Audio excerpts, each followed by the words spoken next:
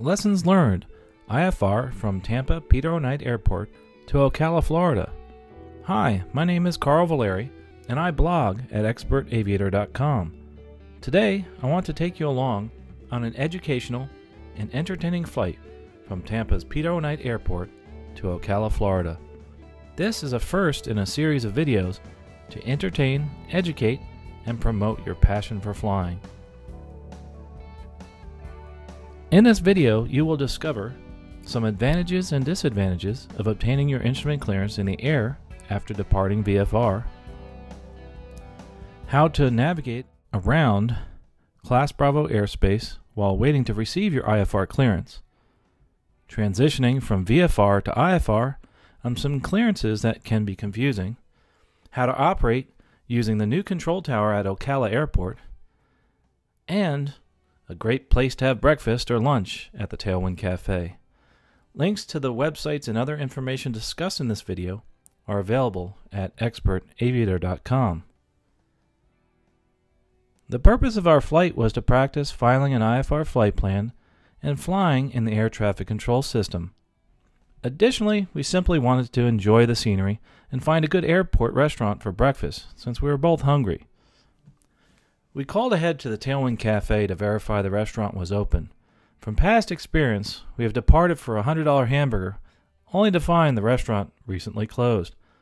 Luckily, this cafe has been open for a long time because it not only relies on airport traffic, but locals to come visit.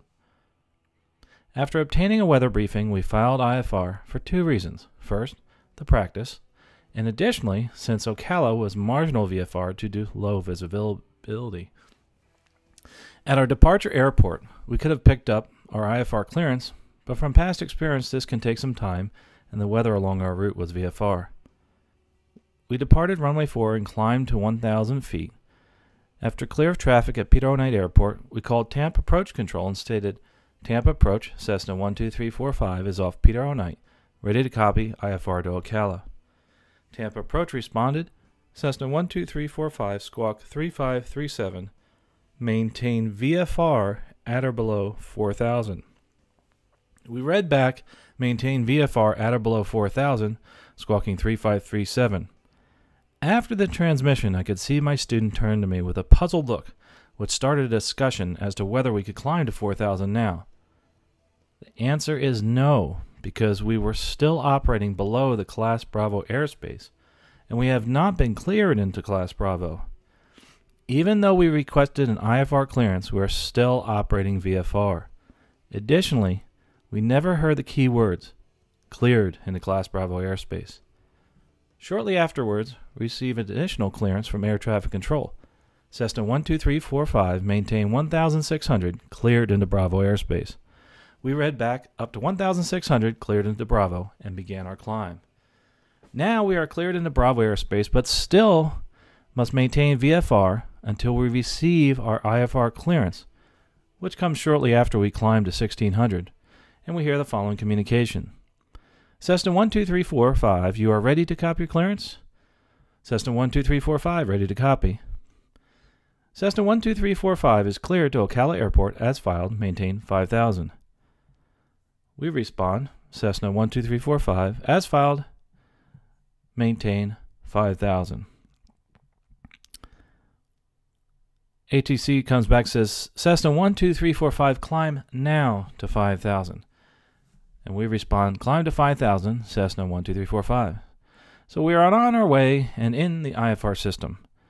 The flight was smooth and uneventful, but with the approaching cold front, I was glad we filed IFR, since a haze layer reduced our visibility.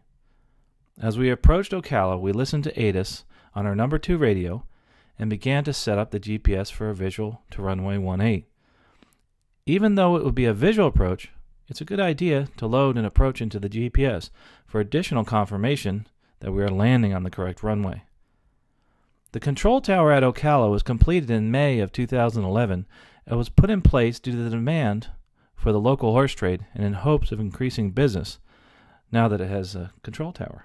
The tower's simple but attractive design keeps this with the style of the area. While approaching Ocala, air traffic control told us to expect visual to runway 18. We said we had the runway in sight, and they subsequently told us to contact Tower. We contacted Tower by saying, Ocala Tower, Cessna 12345 is with you for visual 18.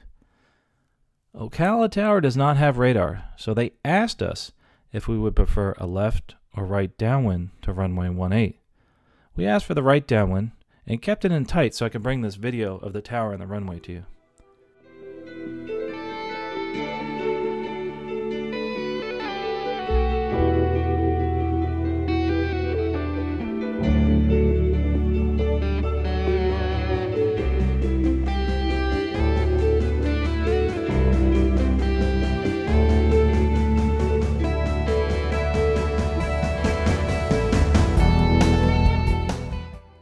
After landing, we turned off the runway and were asked to contact ground. After clearing the runway and completing our after landing checklist, we then contacted ground, stating, Ocala ground, Cessna 12345, is clear of 18, and we would like to taxi to the restaurant. The controller asked, are you familiar? We then stated that it's been a long time since we've been here and need directions. The controller then told us to taxi down Alpha to Alpha 3, and the restaurant is on the ramp near the Shell sign. After entering the ramp, I began looking for the landmark FBO frequency, but luckily, there was someone on the ramp to guide us into the parking space. After securing the aircraft, we walked into the landmark aviation FBO, past a unique display of jockey figurines lining the concrete walkway. Inside, we were greeted with a warm smile from the person behind the counter, who took our tail number and told us to enjoy our lunch. No landing fee if you eat at the cafe. The Tailwind Cafe is a charming little restaurant and brings back many memories of my bringing students here to have lunch on one of my many cross countries I did to this airport. One of the wonderful things about flying is that we can pick up and go to these small out-of-the-way places for lunch in under an hour. One interesting item which adds to the nostalgic charm is the many wings which flight crews have given to the cafe to put on a corkboard behind the counter. We enjoyed a leisurely breakfast and watched airplanes out the large window, highlighted by a Hawker jet pulling up to the entrance before we paid our bill. So we were ready for our return flight. We filed IFR and asked for a direct to destination on the way back to Peter O'Knight. We started the engine, listened to ATIS, and asked for our clearance from ground control. Since there's no clearance delivery at Ocala, we use ground control frequency for our clearance. We received the clearance. Clear to Tampa Peter O'Knight Airport via Ocala, Victor 481, Dades, direct. Maintain 2000, expect 4000, 10 minutes after, squawk 3845. This is different from our original file flight plan, so I put it into my flight planning and charting software, called 4Flight, and noticed only a few minutes extra in our planned flight time, with us still landing with over 3 hours of fuel, so we're good to go. When you are given a reroute, you should always recheck your fuel burn to determine if you will need any extra fuel. Also, one of the benefits to using an electronic charting system such as 4Flight is the ability to simply enter the new route, and you will get the navigation log with the current winds provided you are connected to the internet. The other important thing to remember is you must now program your flight into your GPS database. There are of course a few options in our case. We could have simply tuned the VOR frequency, then dialed in the radio, departed, and then put the remainder of the flight plan in our GPS while we're in the air. There are two reasons I caution against operating this way. First, we've filed our flight plan with a suffix /Gulf. We must be able to quickly navigate direct to a waypoint if given an ATC clearance to do so. Second, we should be concentrating on flying the plane while in flight and looking for traffic instead of with our head down looking at the GPS and programming a route we could have entered in the ground. Since today there are two pilots in the airplane, my job was to program the GPS and my flying partner was to fly. We taxied out to the runway 18 and were soon after given a clearance for takeoff. One thing you should review if you've simply been using your GPS for direct-to navigation is how to activate a leg in a flight plan. This may sound trivial, but while you're being radar vectored during a climb, is the worst time to be experimenting with how to activate a leg. If I asked you to explain how to activate a leg in your GPS and you cannot immediately respond, I encourage you to get out your manual and review the procedure. Keep in mind there are maybe a few ways to activate a leg in your GPS, similar to the GNS 430 we use. If you have a simulator on your computer, I encourage you to get it out after this video and practice activating a leg in your flight plan. Interestingly, you would be surprised how many people don't know how to activate a leg in their electronic navigation system, so don't feel bad if you don't remember. Simply review it now. After we've reviewed how to activate a leg in our GPS, in case we were told to intercept the airway, we were given the simple clearance to climb to 5,000 and direct DADES. At least we were prepared to intercept the airway. Oh, it was a beautiful day to fly. Learned a few things on this flight to Ocala for breakfast, and I hope my sharing this flight with you today has been both informative and entertaining. If you are instrument rated and current, I encourage you to file an IFR flight plan next time you fly, even if it's a clear VFR day.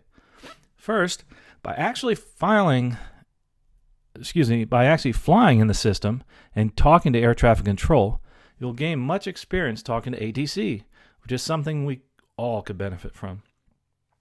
Second, when we file a flight plan, whether IFR or VFR, and you have a problem and land off airport, search and rescue will first begin searching along your route. Even better, if you pick up the IFR clearance and operate in the system, it's like having flight following at all times, and you're sure that search and rescue will be dispatched immediately by ATC if you were to land off-field. Third, if you're flying IFR and you see a cloud, you don't have to alter course due to VFR cloud clearances. You're flying IFR. I file an IFR flight plan every time I fly, even if I don't pick up my clearance. With the new electronic flight flags and planning software such as ForeFlight, I can quickly put my flight plan in my iPad, get a weather briefing, and file my flight plan, all with a few simple keystrokes. Well, I hope you've enjoyed this flight. Again, my name is Carl Valeri. I'm an aviation blogger and co-host of the Stuck Mic Avcast. I hope you've enjoyed coming along with me on this flight to Ocala and the Tailwind Cafe. I have links to the images shown on this video at IfrTampaToOcala, where you can also find links to the airport restaurants and charts mentioned. This is the first in an educational series of videos I will be presenting where I take you along with me on a flight. My purpose is to both entertain and educate you. For a transcript of this video and links to the items mentioned in the video, visit IfrTampaToOcala. You'll also find links to Stuck Mic Avcast, an aviation podcast about learning to fly, living to fly, and loving to fly. I hope to see you again soon. Clear skies and safe flying.